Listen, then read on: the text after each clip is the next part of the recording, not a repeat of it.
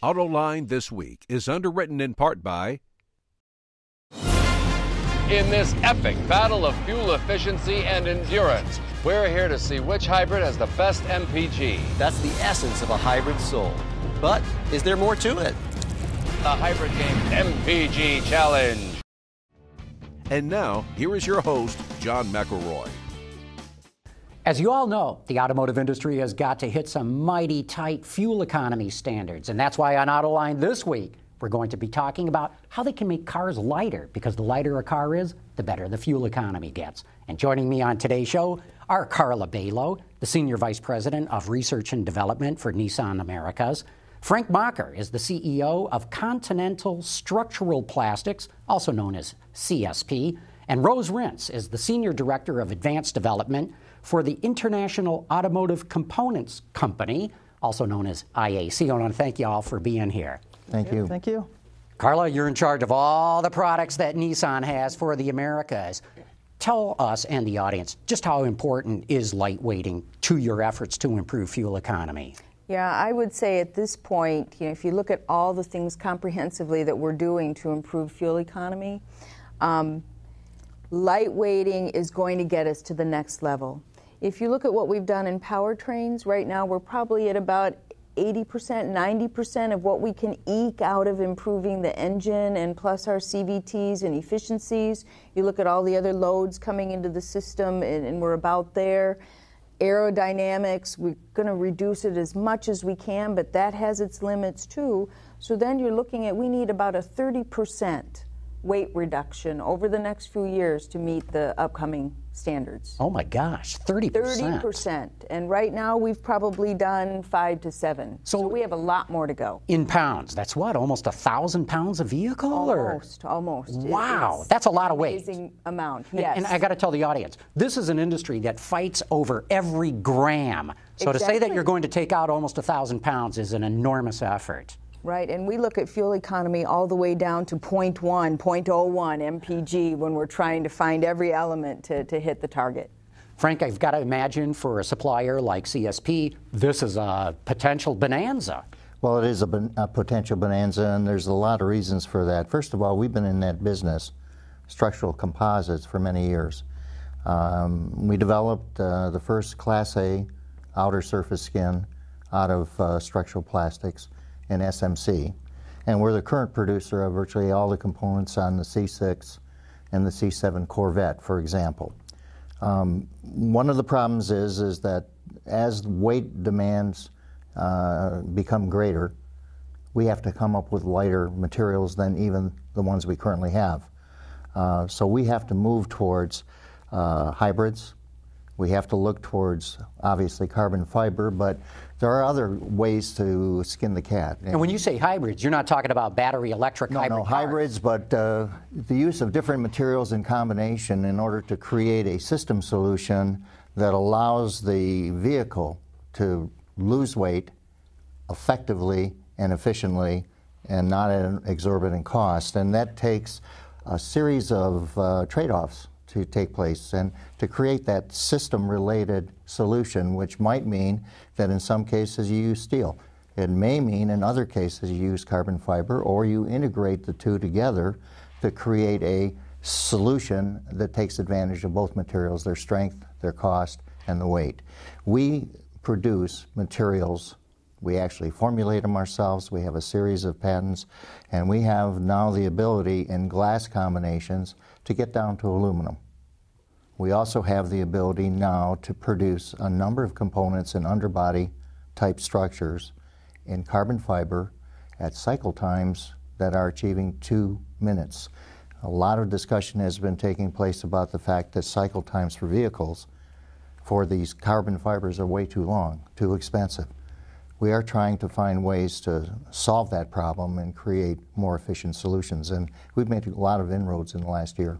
And we'll want to get into some more of the details of that. But Rose, I want to get you in on this, because when we talk about lightweighting or look at what the automakers are doing, typically it's focused on the body, aluminum doors or hoods, or in the structure of the vehicle itself, or maybe even in the powertrain, using more aluminum or even magnesium or things like that. Frank touched on carbon fiber. But my understanding is IAC is largely a interior supplier. You've got a good story to tell in weight reduction on the interior. We do indeed. If you look at, John, the overall weight percentage of interior, it's less than 10% of the total vehicle weight. So we have to come up with very unique situations where we manage not only the composites, we too work in carbon fiber, natural fiber, and the like, but we look at unique solutions to also manage the acoustic properties of the interior to get weight out of those components as well. I mean, if you look at plastics, which we're very big in, there's generally about 380 pounds per vehicle. Then you start adding on the fibers that are used in the interior at 50 pounds, acoustics, which are about 75 pounds, starts adding up where we can make a dent, certainly not the biggest dent in a vehicle, but add to the overall weight reduction that Carla's talked about. So we have some pretty unique technology that I hope we get into. Yeah, and Carla, let me come back to you, because when I hear stories like you're telling here is, oh yeah, we got to pull a third of the weight out of a vehicle. Right. The reason vehicles are so heavy today really is because we're using the least expensive materials we can get our hands on that still do the job. So when you talk about a third of the weight coming out, all I see is the price of the car going up. Right, so that's where we have to work with our suppliers to find those innovative solutions, because a lot of the cost is driven not only by the raw materials but also in the processes that you have to use to manufacture the different parts. So obviously we need to have the manufacturing capacity, capability, and cost alignment to make that equation work.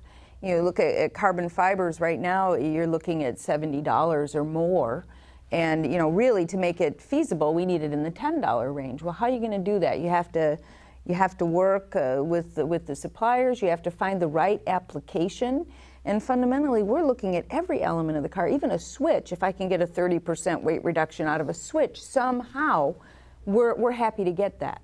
You're on your goal. Everybody's got to pull 30% out, essentially, right? Everybody has to pull it, yeah. Carla was right, too, in this discussion about the cost of carbon fiber. Aeronautic carbon fiber runs $70 to $80 a pound. And the cost of processing to achieve that high-quality carbon fiber is substantial. The energy just to convert polyacrylonitrile, which is the precursor that is used to create that quality of carbon fiber, is reduced. The actual output is reduced by more than 50% when you convert PAN, or polyacrylonitrile, into carbon fiber. The most expensive part of the whole process, though, is the energy that is consumed in conversion, because you have to take this PAN and you put it in an inert atmosphere, nitrogen, and you take it to, 2,000 degrees roughly, for a substantial amount of time. So there's a tremendous amount of electrical energy consumed in the manufacture of that carbon fiber. To get to a more affordable offering will require substantial changes in the precursor one, but also the extent to which we have to use the energy to convert that precursor to carbon fiber. In addition, we have to figure out a way to take that carbon fiber and make usable parts with processes that are as efficient as we can with a metal stamping or with a die casting or some other conventional process. So there's a huge challenge ahead. My belief is that we should, of course, continue to study exterior components for carbon fiber, but I think there's a bigger bang that we could do in the short run by looking at inner panels, door inners, hood inners, deck lid inners, where the actual surface finish isn't so important. And then work on the adhesive, so we now take conventional technology on the outer surface, carbon fiber technology on the inner surface, marry them together, and find a way to save money and weight now, as opposed to waiting till we solve all these major issues with fit, finish, and all the other things you have to look at if it's an exterior part. So that's one of the thrusts we're taking to try to get there first. Mm-hmm. And Frank, I think it's relatively important when you look at, we also, as I said, work in carbon fiber composites. We do it for a couple different reasons, and I'll talk about price in a minute, but one of the reasons is it has a different safety impact on the vehicle. So when you put fibers like that in, it becomes a crush zone as opposed to shattering with typical things like glass. Mm-hmm. So from a safety side, it's better, certainly from a weight side, and to get the price down, or the cost down, we're actually looking at recycled carbon fiber that comes from places like Boeing, etc. And So you're using their scrap. We are using their scrap. And it's a perfect opportunity. I mean, we have a lot of compression molded type materials, products, where it's a perfect application. Actually, we're on the same page there because we both are using that application. I just visited one of the sources that has the patents. I was aware that you're also using it, and it's one of the areas where I believe we can achieve recycling. We have to make sure the sources of the recycled material are sustainable over time, but at least today, because demand is not so great in the secondary markets, whatever scrap is generated by the aeronautics end of the business has no place to go today except landfill. If we're able to convert that into a product that has superior properties and we can recycle it for far less than what it costs in the virgin state, we've hit a home run. So that's what we're working on too. So we're on the same page there for sure. Yeah, and it's extremely critical that we hit these cost targets because we really have a doubt if we really don't think that the customer's going to be willing to pay. We can't charge more to reduce the weight of the product to get the fuel economy where the customer simply expects it to be. That's true. That's why we have to continue to drive for these efficiencies. Now BMW, I met with BMW on that same topic in Munich a few weeks back, and as you know, they're doing the i3 and the i8 with a substantial amount of carbon fiber. Their position is that they will use carbon fiber judiciously. And they look at every decision on a system basis. So if, for example, on the i3, if they are able to use enough carbon fiber to reduce the weight substantially, maybe they can downsize the brakes, maybe they can downsize the battery system, and offset to some extent the cost of the carbon fiber in the total system review. So there are ways to mitigate some of the cost. At the end of the day, though, the carbon fiber itself has to come down in price over time. It just has to do that, or else it's going to be a penalty. Yeah. Carla, it's not as if the steel people are sitting on their hands either, though. There's all the materials, and all the material suppliers are really looking at ways of coming up with lighter weights. But talk a little bit with what you're doing in steel in that regard. Steel, we're probably the most advanced right now. We have developed with the steel company in Japan a 1.2 gigapascal high-strength steel. Which means super strong? Super strong. So you can use a thinner gauge? We can use a much thinner gauge. We were able to reduce a significant amount of weight in the new Infinity that's launching in the Q50. We were able to use that in all of the structural components, in all of the A-pillars, roof rails, et cetera, where we really need the strength. And we don't need, as was said earlier, the beauty. Although the parts themselves, we had to have a very special manufacturing process. We were able to do it through a cold form process, which is unusual for that kind of tensile strength steel. Because it's usually hot stamped? Correct. So if you're going cold, I got to believe it's cheaper. It's quite a bit cheaper, and that technology is coming to our local suppliers here. We expect it here by summertime, and we're going to expand that application to many other products. But not only that, there is aluminum, of course. There's aluminum hoods now. We're looking at aluminum, making other components out of aluminum. Our competitor Ford said they're making the whole next truck aluminum, which is really quite amazing. That's a big step. It's a huge step. Also, there's glass-reinforced polymeric materials that we're using already in the Murano back door and other products. We can't limit ourselves to one technology. If you do that, you will never find a one-size-fits-all or have an optimized package. That's Additionally, true. There's wiring. Wiring is a huge impact in a car right now. It's all copper. It's very heavy. Very heavy, and there are many suppliers now looking at alternative, aluminum wiring, et cetera, that has almost the same conductivity but can really reduce the weight. Rose, give us some examples of where you can take weight out of the interior. And in fact, you have 30% lighter switches? That's what Carla's looking for. Well, some of the most recent things we're looking at, I mentioned acoustics early on. If you look at the amount of what we call soft trim products, you could talk about the carpet area, but generally under carpet there's a noise-absorbing layer that's generally very heavy because it's based on heavy filler type materials. So what we have done is we've kind of gone toward what we call a silent solution that takes that heavy filler to a certain percentage, puts in other fibers or ceramics. We're able to not only thin down that material, so to get up to 30 to 50% weight save, but we're able to get better acoustical properties with it, so we can manage with one tool the different harmonics that you'll see in different drivetrains. So if you go from a hybrid to a combustion engine, etc., we're able to manage that all in one tool by the type of technology and process that we're innovating as we speak. So a lot of weight. For example, to take an 18-pound dash insulator, which goes between the firewall engine and the interior component, we've been able to take that from 18 down to 6. So pretty amazing. So lighter, stronger, better, cheaper too, or no? It's all depends. I mean, that's the typical accountant answer, right? It really depends on the design of the part. And that's pretty typical across all automotive. Frank, you recently came into CSP, taking that thing over. My understanding is you're bringing in PhDs and you're trying to work at the stuff at a molecular level. Yes, we are. And explain some of your efforts there. Well, one of the things that's a challenge is the carbon fiber itself.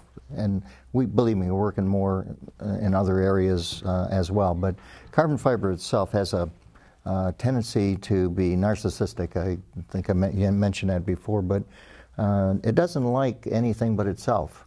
And it really likes itself. And so... you mean in trying to join these materials together? Yeah, so when you take carbon fiber and you try to disperse it in some formulation that includes polymers and other fillers, it tends to want a clump or stay with its own kind, as opposed to dispersing and marrying other polymers or other fillers. So the challenge is, what do you try to do to make that carbon fiber enjoy and become flirtatious with many of the other materials within the compounds?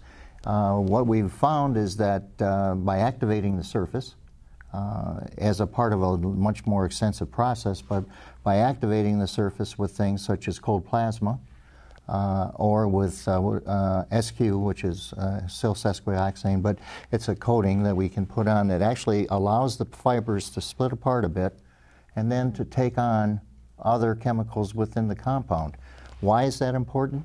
Because carbon fiber, in order for it to produce or to perform at the highest level of strength, requires complete wet out. The carbon fiber has to be coated with the polymer. Any gap in the two will create a point of weakness that in certain structural components would make it less than satisfactory. So we've done a lot of work on that, have developed a series of patents, and we've had great success. Now what we're trying to do is add the carbon fiber in sheet molding compound to create underbody parts that we can utilize at less cost than what is currently being employed. We're combining it. When I talk about hybrids, we're combining the carbon fiber with glass bubbles or spheres, which give us the opportunity to reduce the weight without necessarily using only carbon fiber, the most expensive part. So we're doing a series of blending. It's almost like we're lovemaking in materials, but we're also developing new recipes as a master chef. So we love to mess around with these things. My chemists boggle my mind every day.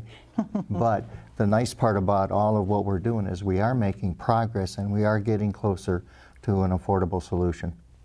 Very interesting how you can manipulate these materials at the molecular level. That's just fascinating. It is, and you can see it. We have a scanning electron microscope where we will prepare samples and review them at different points in the process to see just how extensively we have activated the surface. So it's really exciting stuff, and we're trying to do correlations now to find out just how much activation is required in order to assure us of 100% wet out. Mm-hmm. And John, from just to launch off what Frank said, we're doing much the same, but you mentioned glass spheres. We're looking at not only the carbon fibers, but also natural fibers. I mentioned earlier as well that when you look at fiber reinforcement versus glass reinforcement, you get a different kind of impact behavior. And Frank's exactly right when you look at the overall impact and how it's integrally managed in that fiber. We've been able to take natural fibers and carbon fibers and get up to a 35 to 50% weight reduction in things like door bolsters, side impact panels on doors, and equivalent cost. So manipulating that technology at the molecular level, or the fiber level, if you may, will give you the same kind of performance at cost equal and improved performance. Carla, I got to believe all this stuff with the materials is fascinating, and that's going to really produce breakthrough kind of improvements in reducing weight. But I got to believe it really starts with the core engineering, too. How you design a car, just in the sections where different parts of the car come together. I got to believe that's a big focus of yours right now as well. Yeah, absolutely. Well, initially when we start the whole planning process, we decide very early, based on the fuel economy target, what each part has to deliver and what kind of aerodynamics we need, what kind of, powertrain performance we need. Everything is very clear. And as we begin to look at the different materials and how they're going to interact, then we have to start thinking about, really, is this material sufficient for this? Can it be formed this way? If it can't be formed this way and we need it for a weight reduction, then we have to change the styling or change how the basic structure works and think about how those different loads can be transferred. So it really starts very early, all by computer modeling. And that's where we really put together which materials are going to do the best job considering the application. Magnesium IPs, magnesium, front-end modules, all of these things you have to take into account then how they're going to deform the various safety elements. All of this has to be studied and analyzed very carefully. I've heard one thing, too, that can help is going with structural adhesives, not just welding.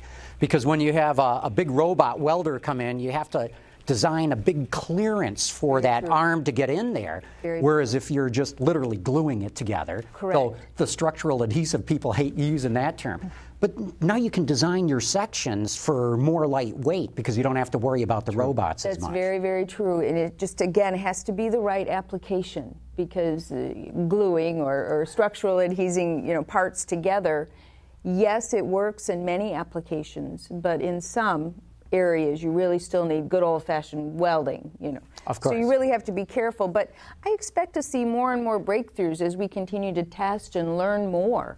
We're all in a learning phase together, and the developments are progressing on a daily basis. And so you said you had to take 1,000 pounds out of your vehicles on average. By what time frame? That's by, we're looking at 2025, 2030. Okay. So you got over a decade. We have some time, but that's not much in automotive That's years. only a few design cycles. Yeah, only a couple cars from now. So we really need to start seeing those breakthroughs and heading in that direction right now. Okay, so let's ask for the outside. Do you think they can pull this off? I think they can pull it off. The biggest challenge for me is to understand the availability of some of these exotic materials over time. Right now there's an abundance of supply, but if we have the breakthroughs that I think will occur, then the question is, will there be an adequate capacity given aerospace has a part of it. BMW, as you know, is linked with SGL, and Ford has linked with Dow, AXA in terms of carbon fiber, and you could go right through the various groups and see that there's linkages taking place to take and capture that part of the supply of the carbon fiber base. The extent to which others grow is going to be dependent on when these developments occur and whether there's enough time when that step function takes place. Let's say we have a home run, and everybody jumps on board at one point. There will be a long period of time because the capital expenditures for carbon fiber are very, very expensive and have very long lead times.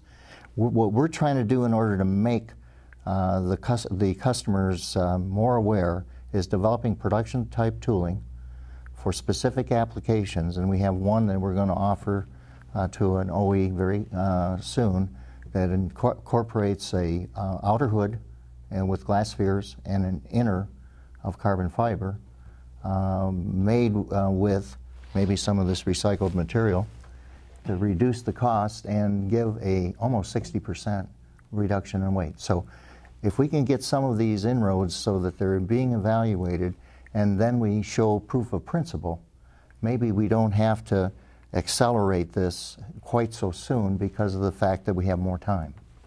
Gotcha. Rose, we're down to the very end here. Quick, you think the industry will be able to pull this 1,000 Absolutely. pounds out? I think, back to that question, yes, I think it can get there, but I think there's a lot of ancillary things that need to be done. Joining, right, manufacturability. And don't forget the most important, or one of the most important, legislation is going to make us get there. So if you look at the CO2 or carbon footprint requirements in 2020, 25, we certainly have to get there. And it's a global thing, not just in Indeed. the U.S. market. Absolutely. Rose Rins, thanks so much for coming in. Frank Mocker, you too. Carla Balo, just a very interesting discussion about how we're going to make vehicles lighter to get better fuel economy. Thank you. John. Very much. And I want to thank all of you for having tuned into Autoline this week, and please join us again here next week.